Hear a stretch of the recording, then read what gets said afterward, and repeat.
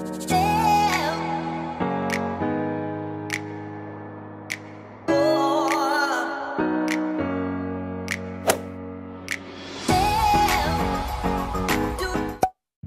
guys, so today we are gonna make some twisted donuts. To make the dough, kailangan natin ng melted butter and then add 1 cup room temperature milk. The reason why kailangan nasa room temperature lahat ng mga ingredients ay para easy sila mag-incorporate sa each other.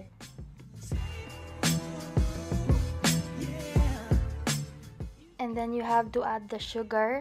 And nandyan yung papa ko sa likod, kung nakita nyo.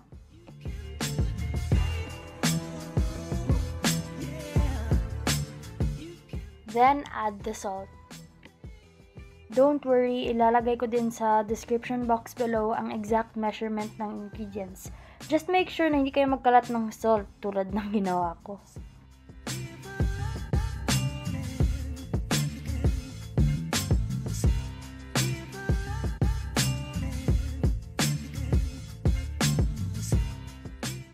Now, ang gagamitin natin ay active dry yeast. Iba sila ng instant dry yeast kasi itong active dry yeast ay kailangan pa natin ipa-activate sa water. Meanwhile, yung instant dry yeast naman ay pwede na siya diretso i-mix sa flour.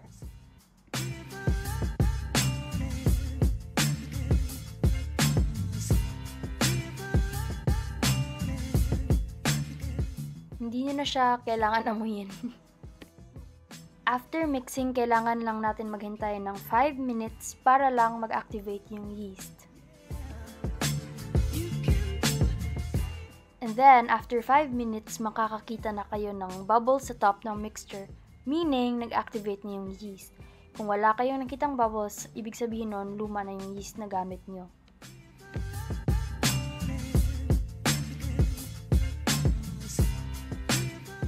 Half muna ng flour ang ilagay nyo sa liquid mixture para hindi kayo mahirapan mag-mix.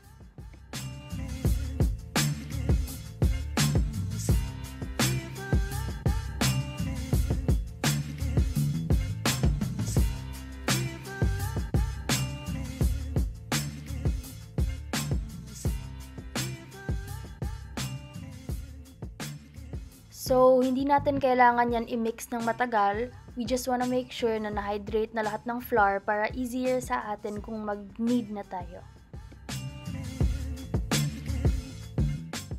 Kung ganito na yung itsura, pwede na natin siyang kamayin.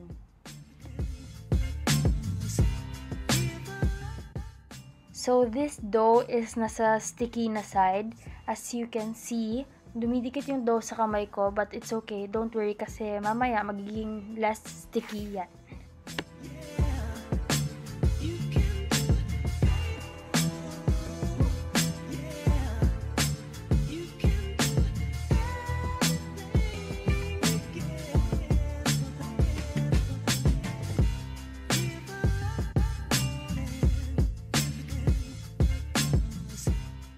So, kung ganito na yung itsura ng dough, pwede nyo na siyang iset aside and let it rest and rise for around 1 to 2 hours.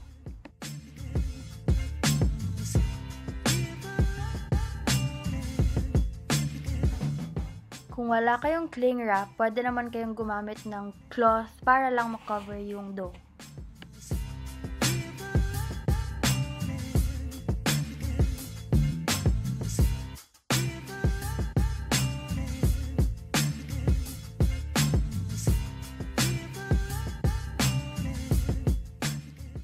After 2 hours, ganito na yung itsura ng dough. So, kailangan lang natin siyang i-knead ulit para sa mga gluten development and everything else. Basta kailangan niya siyang i-knead.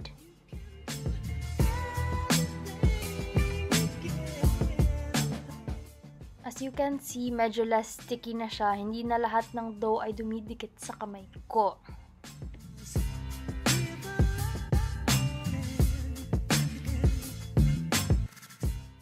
Kailangan lang natin ma-achieve yung soft and smooth dough tulad ng ganito. And then kung ganito na siya, i-set aside naman natin siya and let it rise again for around 30 to 45 minutes.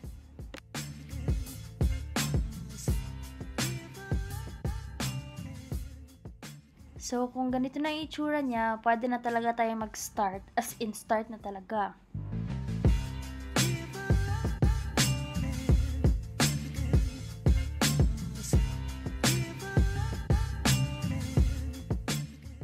Now, ide-deflate lang natin siya, and as you can see, hindi na siya ganyan ka-sticky.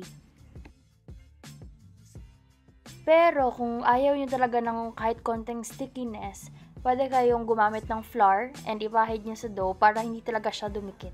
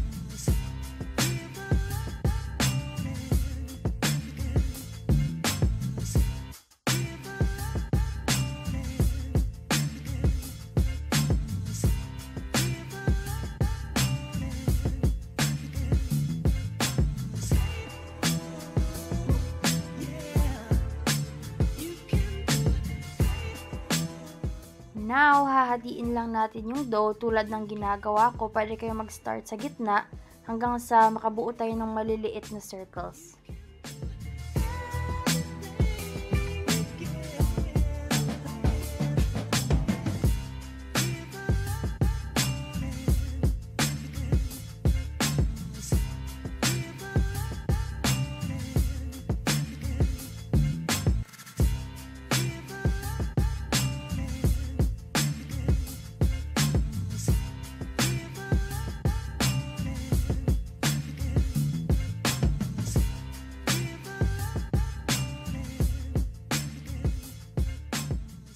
Kung masaya na kayo sa sizes na nagawa nyo or nabuo nyo, pwede na tayong magsimula mag-roll.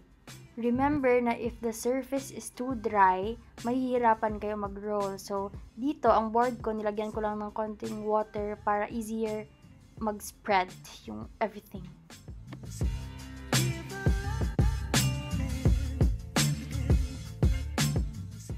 Kung na-achieve nyo na yung length na gusto nyo, pwede na natin i-roll yung sides. Bale, yung right hand pataas, yung left hand pababa.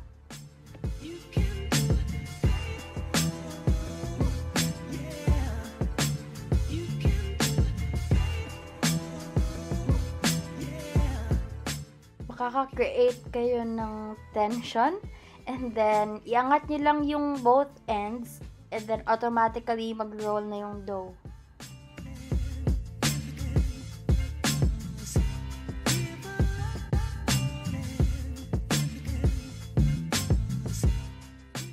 Hindi ko alam kung na-explain ko ng maayos, pero ipapakita ko ulit para ma-gets nyo.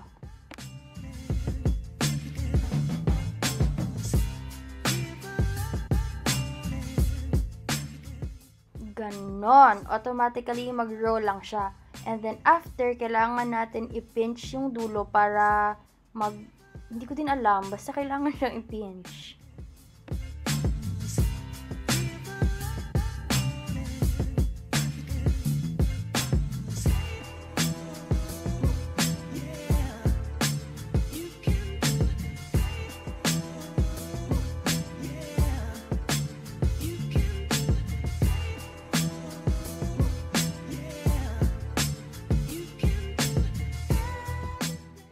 Ganito na yung kinalabasan after, and okay lang yan kahit hindi sila same ng sizes. So anyway, ililive lang natin siya ng 10 minutes, and then after 10 minutes, babalik rin natin lahat para may chance pa ang each sides na mag-grow pa more.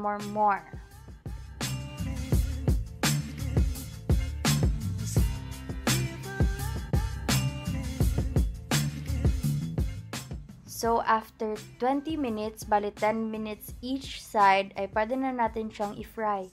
Make sure lang na nag-preheat ka na ng oil para paglagay natin, tulad ngayon, mainit na ang oil.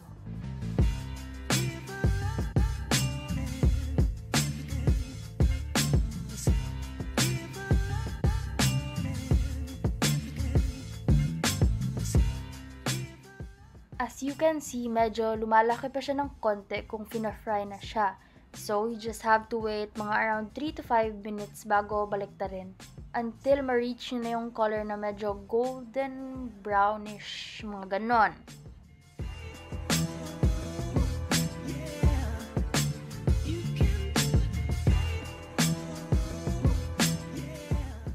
So, while waiting na maluto, pwede na tayong mag-prepare ng sugar and cinnamon mixture.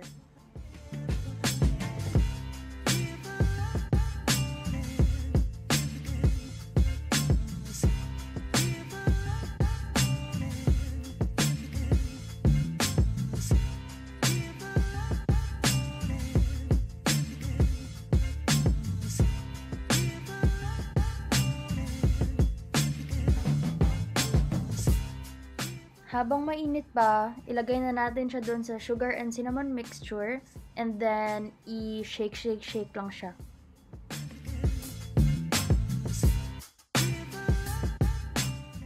And then that's it! Ito na yung itsura ng ating twisted donuts.